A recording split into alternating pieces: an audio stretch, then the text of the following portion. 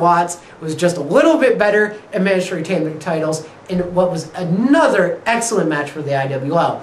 Now, Chimera Watts won with, and I'm testing this out here, so if it doesn't fly, well, shit, you can't try, you don't learn it's a failure until you try it. They finished them off with what I'm going to call the "What's up, Chimera?" See, because I worked in Watts and Chimera, and it's up because it's a choke slam, then Chimera brings them down with the backstabber. Hopefully the video footage is explaining this way fucking better than I'm doing. But it looks fucking fresh. It was so fresh that the crowd erupted simultaneously. A sound that sounded like, "Oh!" In fact, actually, it wasn't the whole crowd. It was just the guys to the left as men covered in mayonnaise. Yeah. Mayonnaise. That's just gross. That's just wrong. Yeah, I know, but they decided to heckle me the whole show because they thought they had a better web TV show than us. Oh, you mean their show? I fall asleep to it all the time. You know, seriously, we actually really do like ADTV. We just can't help but fuck with you because we're assholes, and that's where we're the IWL. Our next match on the show was a confrontation between Justin Reich and Cawthorn. Now, why would these two large men be fighting each other? Well, Justin Reich is out of his fucking mind, and accordingly, he doesn't use the thing we like to call logic. He took great offense to the fact that Cawthorn, even though he's, well, a scary man-beast, at heart is still a gentleman, and chose to help do him up after their cage match. Shook his hand, did, you know, the whole old-school polite thing, you know? Nothing wrong with that, no shame. Pretty stand-up. Well, Reich took offense and slammed Cawthorn's head into a cage door. Well, when you slam a guy's head into a cage door, you're probably going to piss him off. So Reich's like, fine, I can totally kick his ass. I'm Justin Reich. Who's this asshole? Ladies and gentlemen, this asshole is Cast Iron Cawthorn. And, well, nobody's going to teach that fucking guy a lesson unless it's chew, Cawthorn, chew. You can swallow after you chew at least 3 times so you don't choke, you big scary son of a bitch. God, I hope he doesn't hit me for these jokes. Anyway. Oh, man. And he doesn't like juggalos either. I'm not a juggalo, this guy is, so if you're going to go after somebody first, you know, I mean, I love you, Jeff, but if it comes down to me, I'm totally going to sacrifice your ass. Nothing personal? Nothing personal. Awesome. Anyway, so Cawthorn is just, I mean, literally wailing on him. I mean, it looks like Clash of the fucking Titans.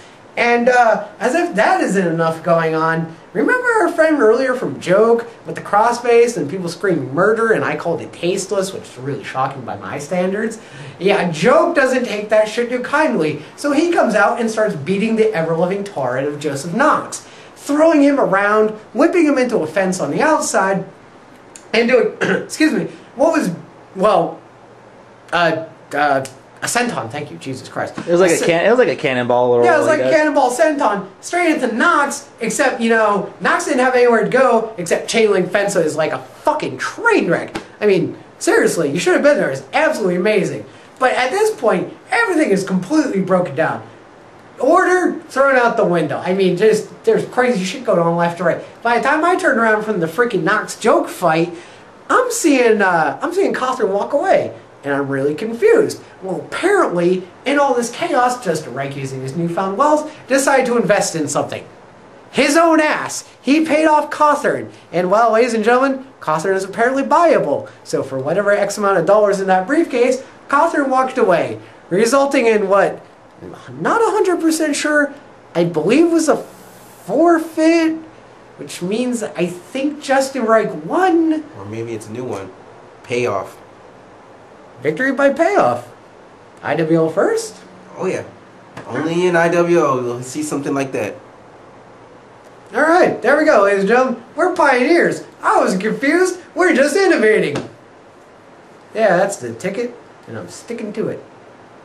Our semi-main event for Living Oscar was a 3-way match featuring Johnny Suave, Willie Mack, and reigning Anarchy champion Chris Evans to decide, well, who's going to keep the Anarchy belt, who's the better wrestler among the 3, and, well, I'm sure they just were really honestly looking for an opportunity to slap each other. How'd this match come around, you ask? Well, if you go to IWWrestling.com, which you should be doing, you have seen Johnny Suave cut a promo on, weirdly enough of all things, Vic's cat. Why?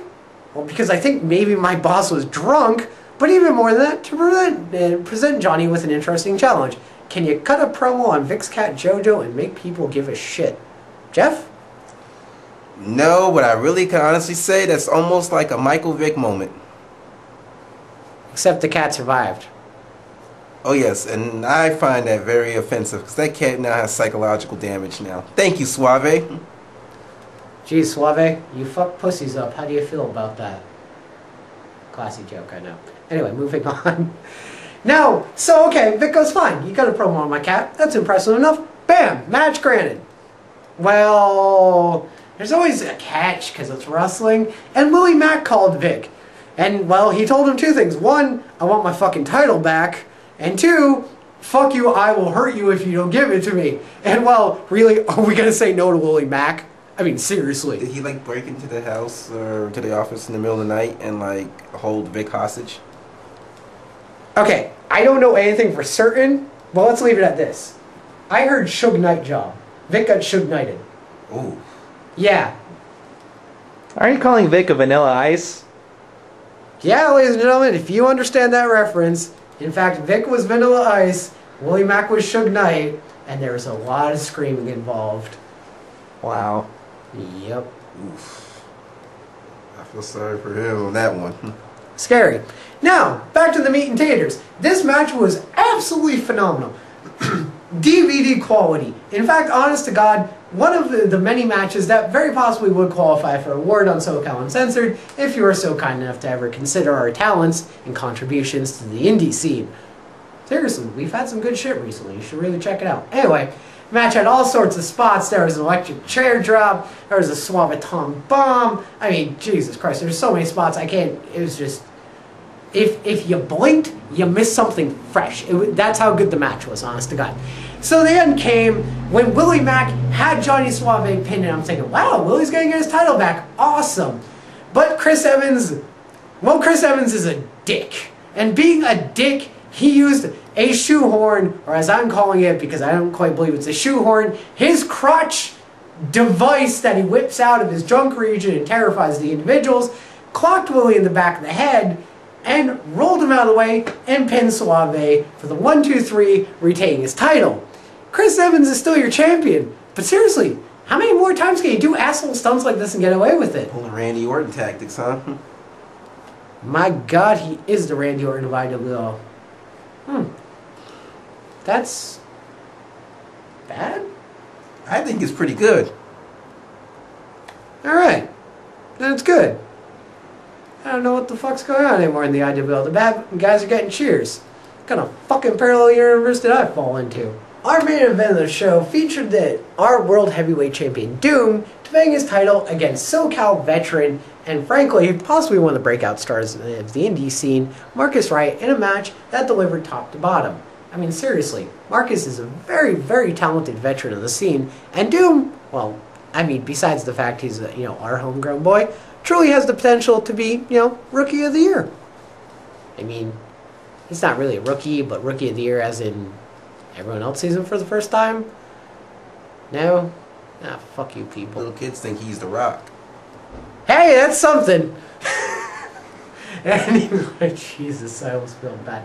Anyway, back to the match. The match was truly phenomenal. I mean, you had Marcus's phenomenal spots. I mean, really excellent back and forth action. But Doom reached deep down inside, and no, I'm not talking about his pants. I mean when you reach into your soul and you pull out that last ounce of strength and hit the small package driver, which is not a joke on my end. Doom actually calls it that. Doom, seriously, I'm supposed to be the one that makes fun of you. Stop making fun of yourself. It's just sad.